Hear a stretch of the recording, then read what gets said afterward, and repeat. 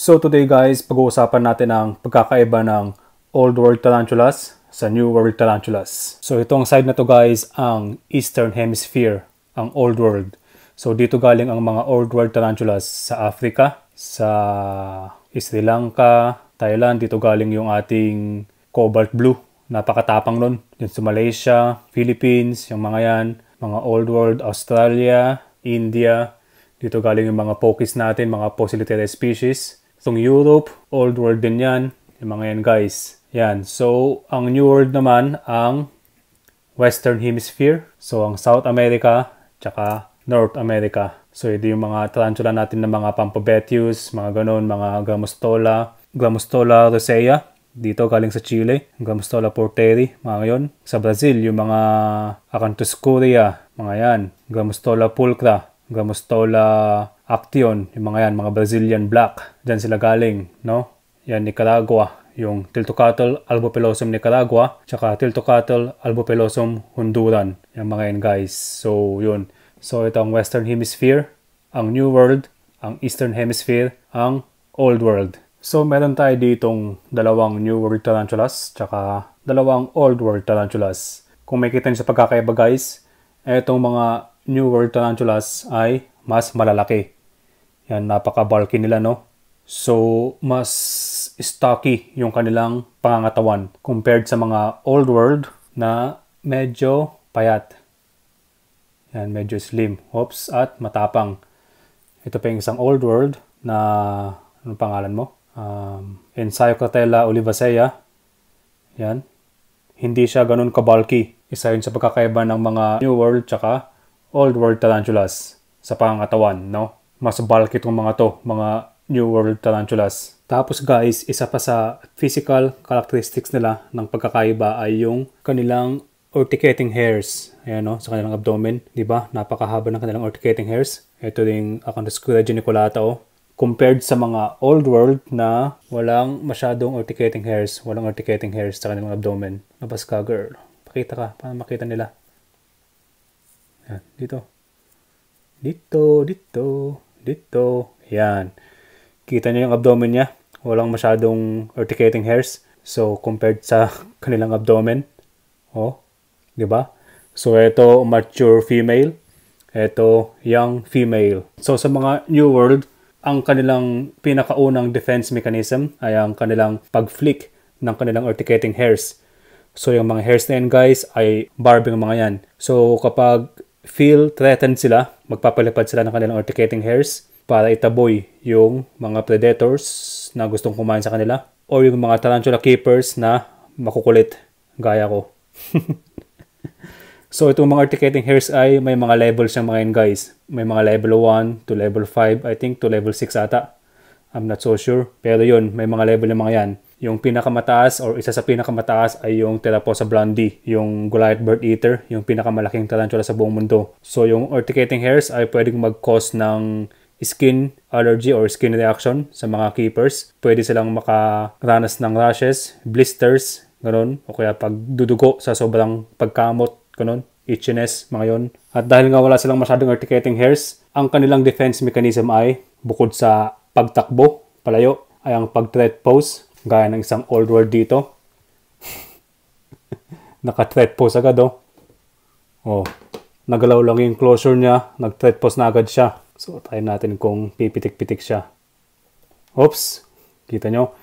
So, yun ang pinakaunang defense mechanism ng mga Old World. Yung pagpitik-pitik. Tapos kapag na-provoke pa, ay maaring mangagat. Tapos itong mga New World, yun nga, pag-flick ng urticating hairs. Pero hindi ko na i-demonstrate sa inyo guys. Kasi napakakati guys ng kanilang urticating hairs. So, ayaw kong matamaan ng kanilang urticating hairs. Itong agenic na to, gutom to eh. Panigurado.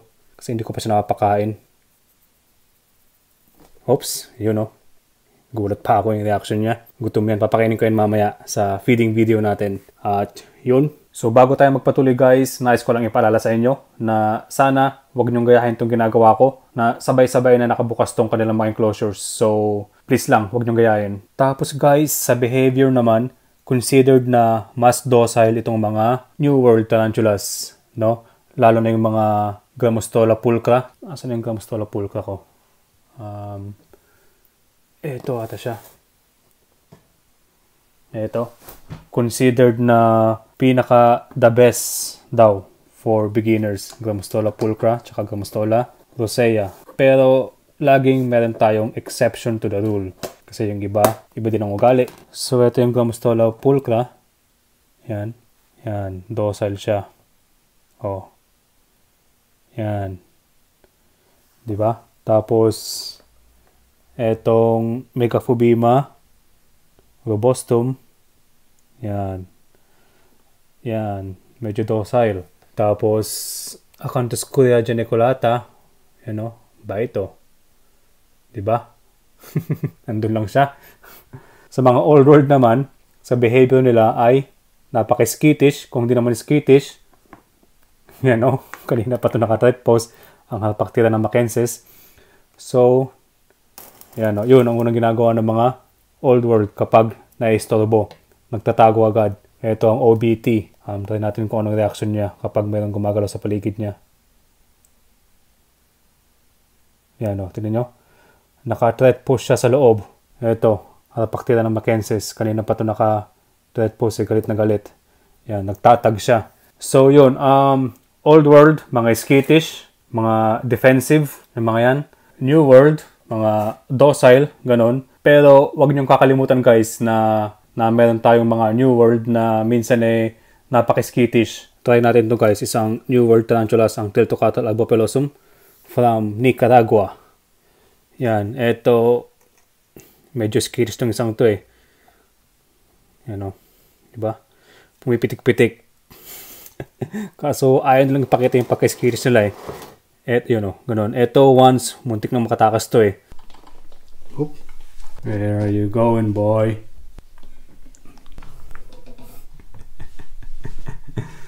So yun nga, gaya ng sabi ko, yun, tingnan nyo, kita nyo, pumipitik-pitik. So yun nga, gaya ng sabi ko, lagi pa rin merong exception to the rule. So ito guys, ang Psalmopeus cambridgei. Isang New World tarantulas from Trinidad and Tobago. Pero napaka-tapang, hindi siya considered docile, di ba?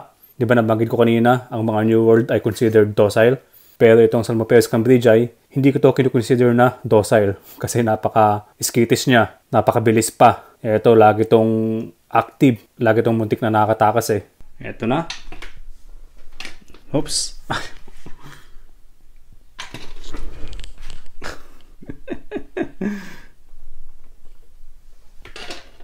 Yun. So, isa rin guys sa mga characteristics ng mga old world tarantulas ay napaka-shy type nila. So, meron tayo ditong Poecilotheria regalis, itong dalawang to. So, tingnan nyo guys kung anong gagawin nila kapag nagalaw yung kanilang enclosure. Tingnan nyo isa, nagtatago na, di ba?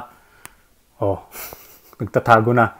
Yan, napaka-shy type nila guys. Hindi sila basta-basta nag-stay sa labas. Nag-stay sila sa labas kapag walang umistorbo sa kanila. Pero once na mayroong gumalaw sa paligid nila, nagtatago na sila. So ito guys, meron tayo ditong Pulmictopus cancereds, tsaka Acanthoscuria geniculata. Ito mga to laging nasa labas. Hindi sila nagtatago. So yun, kita nyo. Nandyan pa rin sila sa labas. Parang hindi sila natinag. At itong mga old world guys ay mahilig mag-teleport. Napakabilis nila. Wala siyang cross ventilations guys. Yun na, tumakbo. Wala siyang cross ventilations guys.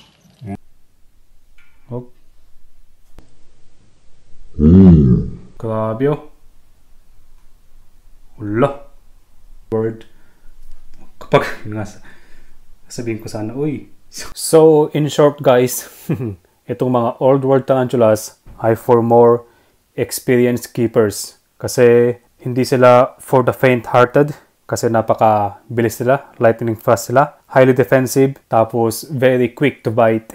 Tapos ito naman mga New World ay yung mga for beginners. Pero hindi lahat guys kasi iba-iba din yung needs nila, tapos iba-iba din yung kanilang behavior. So yun. At isa pa pala guys, sa venom potency, considered na mas mataas ang potency ng venom ng mga Old World compared sa New World. So, yun. Tapos, sa bite naman guys, eto talaga yung mga mahilig mga agat So, kaya yun. Kapag beginners ka pa lang, doon ka sa New World. So, yun guys, yun lang yung mga ilan sa pagkakaiba ng mga New World sa Old World. Tapos pala guys, mostly na mga Old World ay fossorial.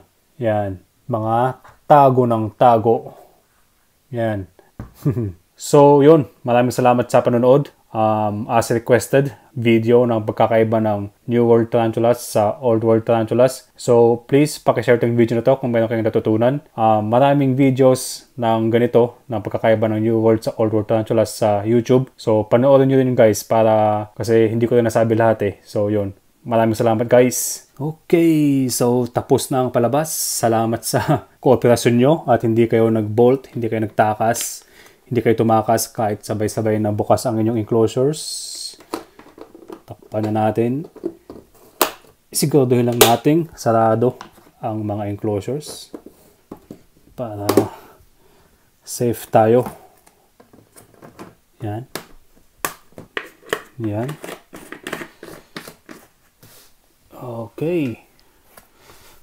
Maraming salamat sa inyong kooperasyon. Hayaan nyo mamayang gabi papakainin ko kayo ng masasarap. Mga busog na feeders.